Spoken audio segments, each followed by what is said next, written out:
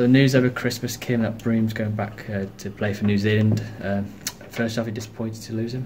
Yeah, I thought you know, he had some technical issues in English conditions, and we'd spoken to him about that. So I was looking forward to him proving his point, to be honest, coming back here and getting a shed load of runs for Derbyshire. But good luck to him. You know, he's got his dream of following the New Zealand thing, and no doubt he'll want to be in the Champions Trophy over here for New Zealand. So we can only wish him all the best.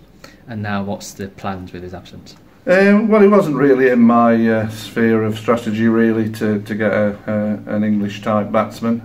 It's going to be thrown to Billy, really. It's a feel thing for Billy, how he sees it, where everybody fits in, where the young players fit in.